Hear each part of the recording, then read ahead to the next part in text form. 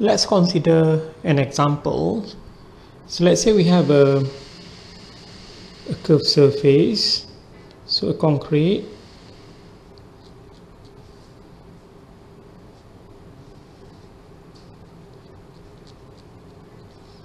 then we have a curved surface which consists of a quadrant, and it is hinged here, and then let's say there is an arm here,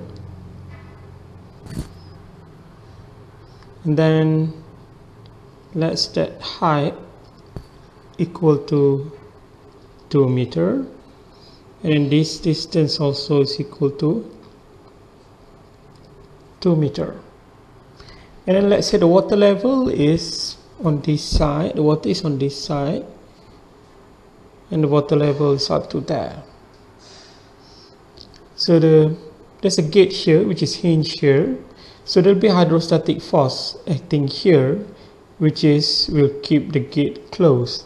So in order to open the gate, we will apply a force P, and then these arms is given as 1 meter. So in order to solve these problems, first of all, the first thing is we project this curved surface onto a vertical plane. So if we project this,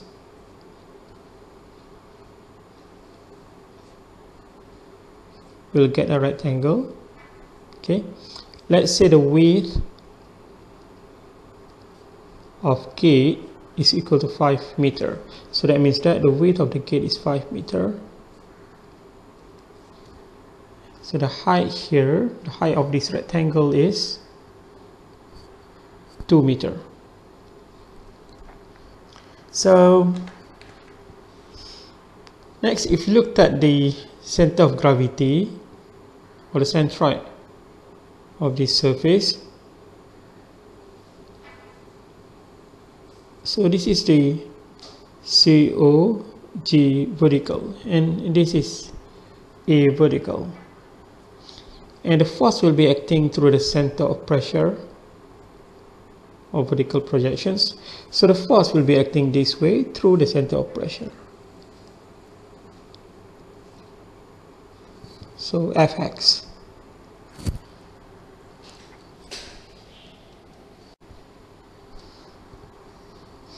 And then our H bar vertical will be from the center of pressure to the water surface. So since the water surface is actually at the end of the gate, so that will be your H bar vertical, and this distance will be our YCP. G H bar vertical.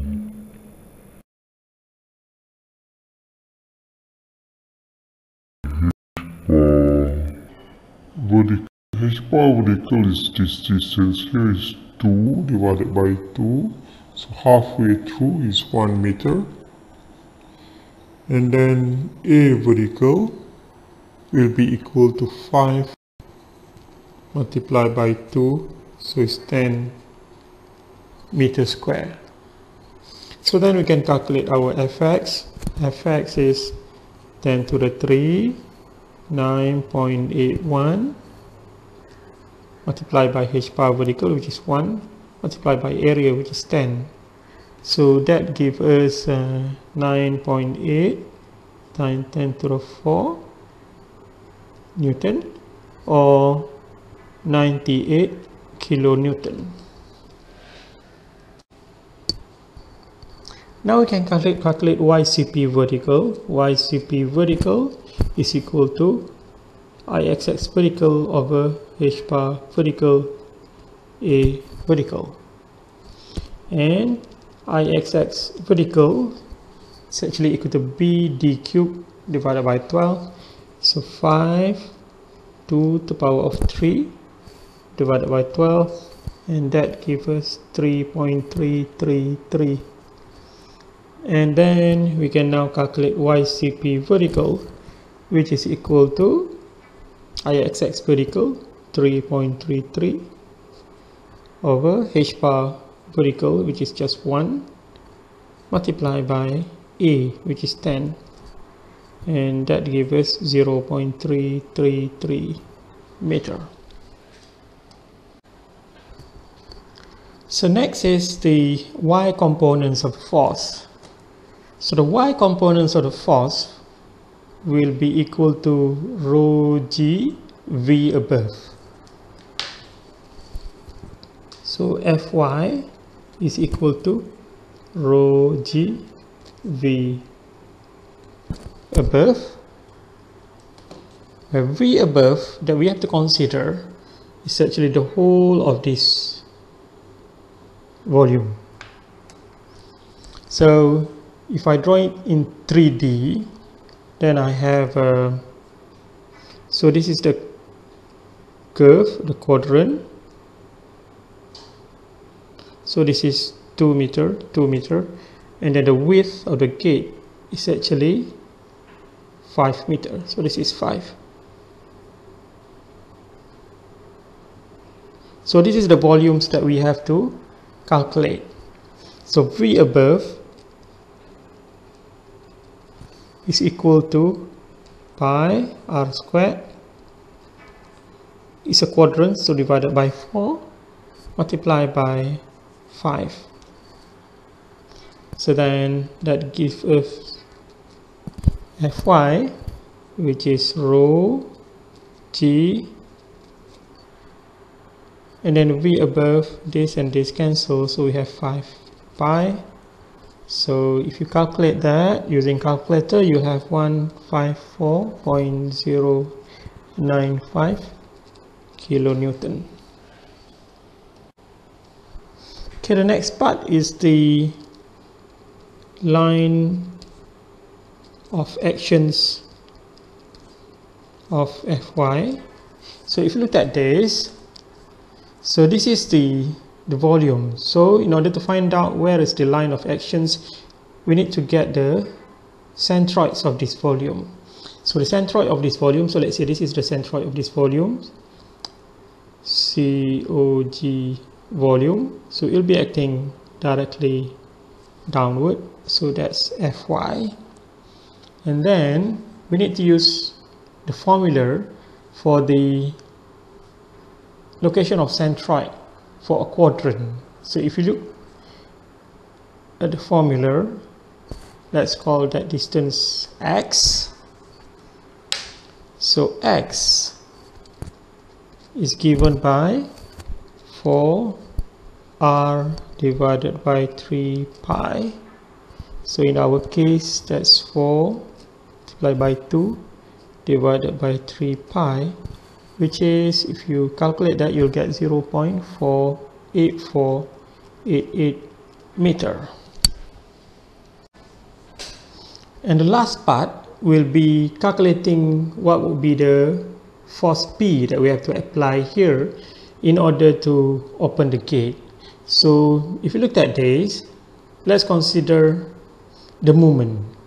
So the moment created by the clockwise movement created by P will be P multiplied by 1. And then this will be balanced by the anti-clockwise movement, which will be created by Fx and Fy. So it will be Fx here multiplied by the arms. Arms will be this distance here. So it will be equal to Hb plus Ycp vertical. And then for Fy, it will be Fy multiplied by this arm here. So this arm here will be the radius minus x. So if we balance the moment,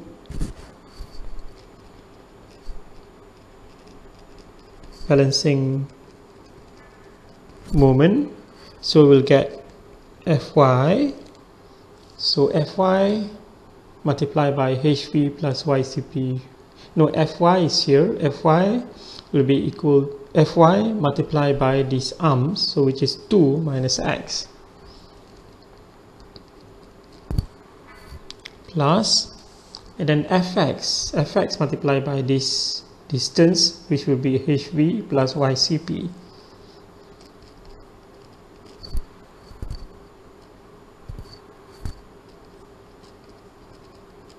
and this will be equal to P multiplied by 1. So if we put the values, you'll get P equal to 154.095, that's Fy, multiplied by 2 minus 0.8488 plus 98 multiplied by 1 plus 0.333, and that will give you 308.03 kilonewton. So the force P that we have to apply here will be equal to 308.03 kilonewton. So just now we have looked at the case whereby the fluid is actually on this side. If I now modify the problem slightly such that the fluid is actually on this side here. So if I redraw the diagrams, so again I have a concrete, so it's hinged here, then I have again this curved surface, then this is the bed, then let's say I have arms on this side now,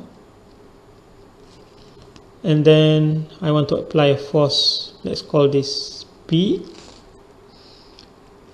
and then again the water level is now on this side, water is on the right hand side, so this is 2 meter again, so this is again 2 meter, and this is 1 meter. So now we are asked to calculate the force P that we have to apply in order to keep the gate closed, because now the water is actually on the right hand side, so you will try to push this gate and try to open the gate, so you need to apply a force P in order to keep the gate closed. So now if again I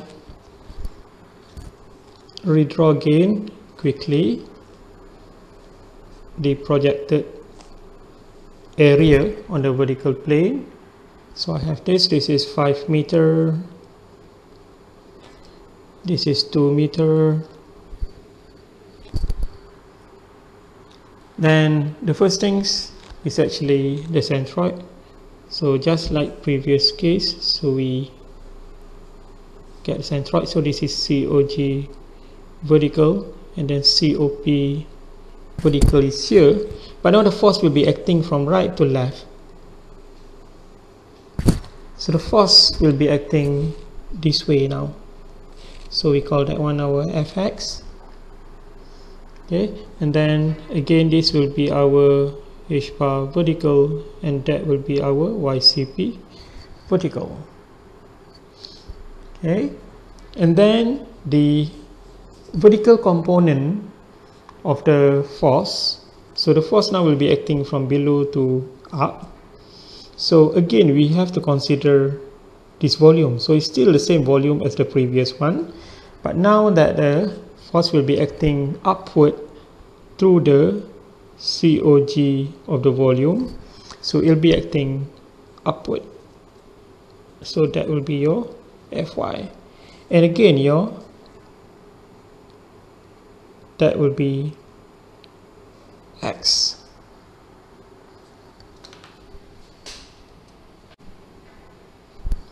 So again your Fx will be equal to rho g h bar vertical a vertical. So if you look at this, h bar vertical is still going to be the same h bar vertical like the previous one, and then a vertical is still going to be the same value, so you will get the same result, so 98 kilonewton. And similarly, if you looked at YCP vertical, so again it's going to be Ixx vertical over h bar vertical a vertical, since all of these are the same as the previous one, so it's just will be 0.333 meter. And then similarly Fy also will be rho g v above, so the v above is still the same, it's just that now it is actually acting upward, so that will be equal to 154.095 kilonewton. And again, x is still, since we are dealing with the same volumes, so x is equal to 4r over 3 pi, so it's still 0.8488 meter. So now, again, in order to get P, we need to now take moment. So we have to balance the moment. So balancing moment,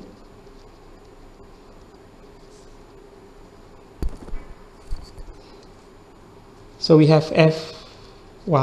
Fy now is acting upward, so Fy multiplied by this distance here, so Fy multiplied by 2 minus x. And then another clockwise movement is due to Fx, so Fx multiplied by this distance, so this distance is h bar vertical plus ycp vertical plus Fx 1 plus ycp vertical, and this will be balanced by this moment, so P multiplied by 1. So again, exactly the same equations as the previous one, so you get P equal to 308.03 kilonewton. Okay, so this solution here is valid if the weight of the gate is negligible. So let's say now the weight of the gate is non-negligible. So what will happen is that if the weight is non-negligible, there will be a weight which will be acting downward from the center of gravity of the gate. So this is the gate, so the center of gravity will be exactly in the middle, so it will be acting downward, and let's call that one W. And this distance here is actually halfway through, so this is actually 1 meter. So if the weight is non-negligible, if weight of gate is non-negligible, so then we have to take moment considering the weight also. So we have Fy again, 2 minus x, this is the clockwise moment, plus Fx 1 plus ycp vertical, and P times 1 is equal to P times 1, because this is anti-clockwise movement, and the weight will also provide an anti-clockwise movement, so weight halfway through arm's radius is equal to 1. So your P will be lesser, so again it's going to be Fy 2 minus x plus Fx 1 plus ycp vertical minus the weight.